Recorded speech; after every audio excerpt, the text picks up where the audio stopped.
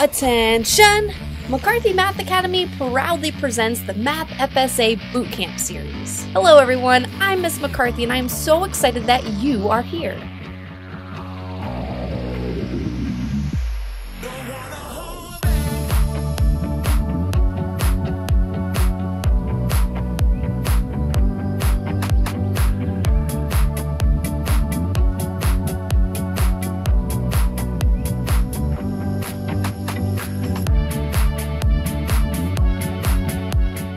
You are more than a test score. We don't want you stressing out about this test. We just want you to activate your greatness within. And you might be saying, But Miss McCarthy, listen, I know that math is your jam, but math and I, we're not really the best of friends. You may have struggled in the past, and you know what? Good. Struggle is necessary because struggle makes us stronger. If we go over something in these videos that you're like, that skill didn't quite click yet, I'm gonna send you to more videos to help you practice. Your teachers and I, we can expose you to all kinds of tools and strategies, but you have to choose to use them. You have to choose to own them.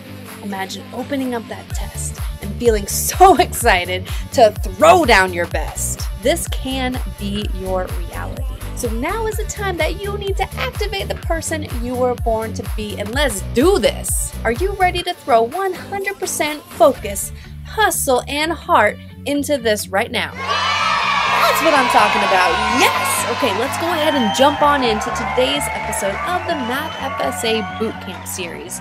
And I almost forgot to say, let me teach ya.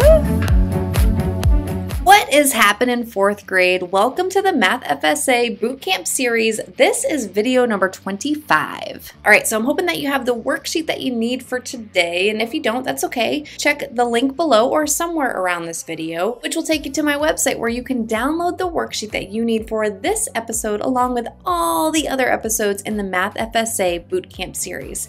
So now is the time. Go ahead and solve number 1 and number 2.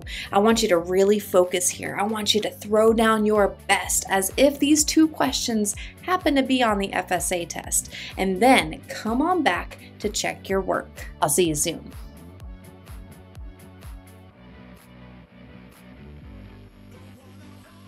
Welcome back, 4th grade. All right. Oh, you know what I'm noticing? I want to go ahead and identify what kind of question this is here, but I forgot on my copy to list the question type. That's okay though. I will fix it on yours. If for some reason it is not fixed on yours, that's because your teacher is on it, and your teacher must have printed out this worksheet before I had the opportunity to fix it. So give your teacher an air 5 and you can just do like I'm doing. All right.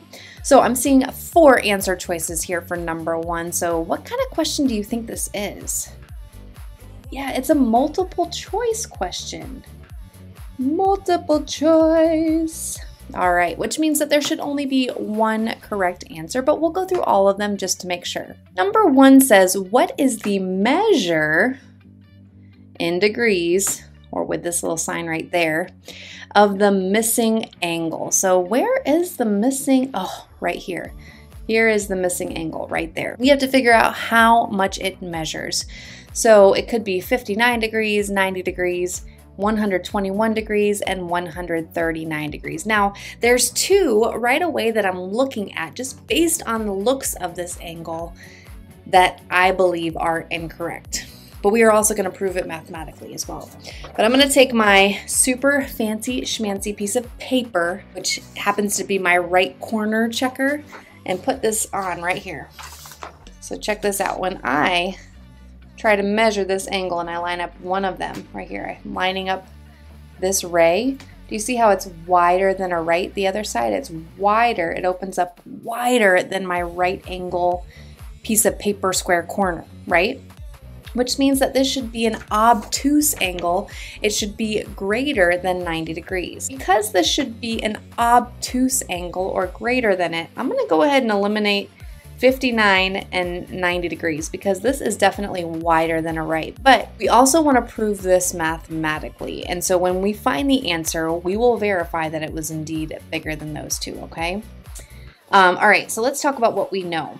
We know that this part right here, this line, that a straight line has a measure of 180 degrees. So this straight line right here is 180 degrees. We know part of the angle is 59 degrees, but we don't know the other part. But if we were to join those two together, 59 degrees plus our missing angle, we would get a total of 180 degrees. So what we can do, since we know our total, we can remove 59 degrees to figure out what's left. So which operation would we be using there? Would we be adding, subtracting, multiplying, or dividing? We would be subtracting, right?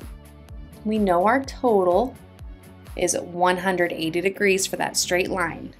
We know that 59 degrees is an angle that we know, and so we can use subtraction to figure out the missing part that we don't know. In other words, what plus 59 equals 180? We use the inverse operation to figure that out. So let's subtract. 0 minus 9 is, we need to regroup. That means we take a 10, that becomes 7, give a 10, that becomes 10. 10 minus 9 is 1. 7 minus 5 is 2. And 1 minus nothing is 1. So our missing angle has a measure of 121 degrees. If you happen to have gotten 139 degrees, that may have been, you may have thought to subtract, but you probably said 0 minus 9 is 9, 8 minus 5 is 3, and 1. But you forgot here to regroup. So that's not correct. And that's okay if you made that mistake. Make the mistakes now. Learn from the mistakes now. That way when you get to the test or any other kind of exposure to subtraction, you don't make that mistake again, okay? Totally okay. Make the mistakes now, learn from them now. And let's go ahead and check out number 2. Let's identify the question type. Ooh, we've got rows, we've got columns. It's one of my favorite types. The matching item response question. All right, let's read it. It says Tracy is adding angles to create other angles. So another word for adding would be joining. Tracy is joining angles to create other angles, right? Fill in the circles to select the angles Tracy can use to create a 117 degree angle and a 79 degree angle. Okay, 117 and 89, those are the totals here. And what Tracy is doing is taking some of these degree measurements and putting them together to find the total. Okay, so here's what I'm gonna do. I am looking, and it could be any number of different combinations. What you have to do here is just play around with some of them. I'm looking at 117 though, and I'm thinking, if this is the total and I'm adding them together, that means that when I add the ones place, it needs to equal 7. And I know that 4 and 3 equal 7, but if I round this to 20 plus 50, that would only give me 70, and that's not high enough. But I do have a 3 in the ones place here and a 4 here. So let me try 54 plus 63 to see if that gets me to 117. I put 53. I meant 54.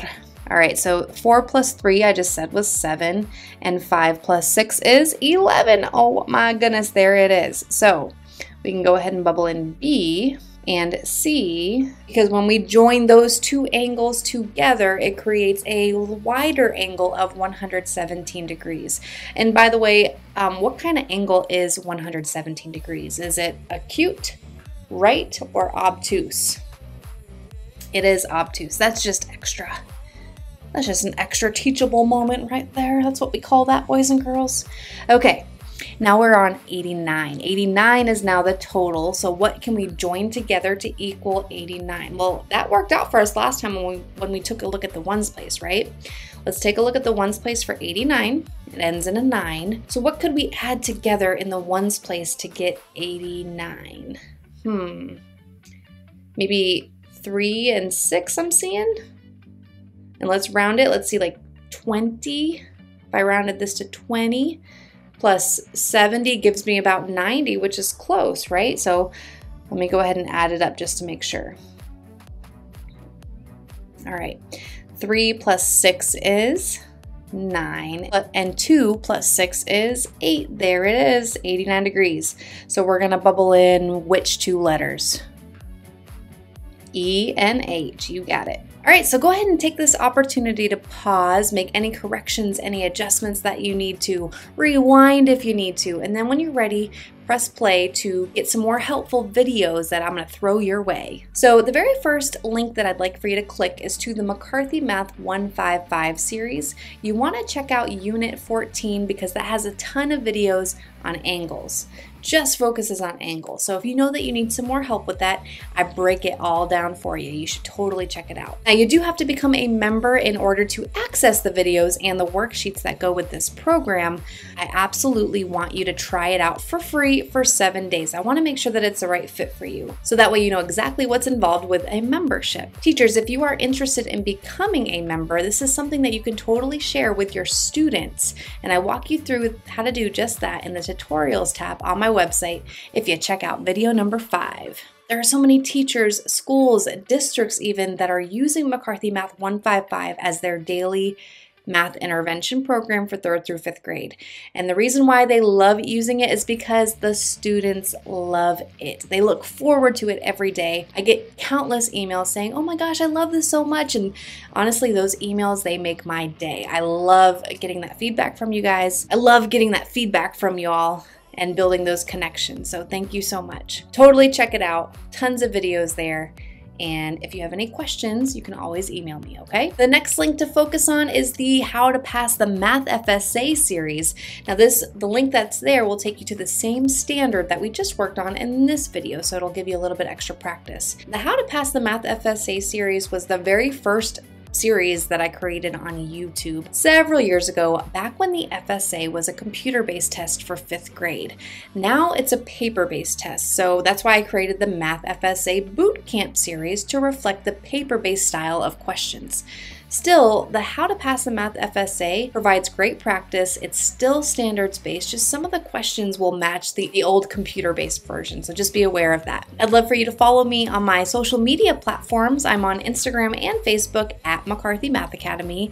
You can also find me on YouTube at McCarthy Math Academy. In fact, if you're watching this on YouTube, can you do me a quick little second of a favor and smash that like button, not for me or to make me feel good, but to support my mission, because there are so many students out there who struggle with math. And I am on a mission to make math fun, make it click, and make it stick for as many students as I possibly can. So every like that these videos get help to reach more students. So you are transforming the lives of somebody else when you do that. So thank you for smashing that like button. And while you're at it, go ahead and subscribe.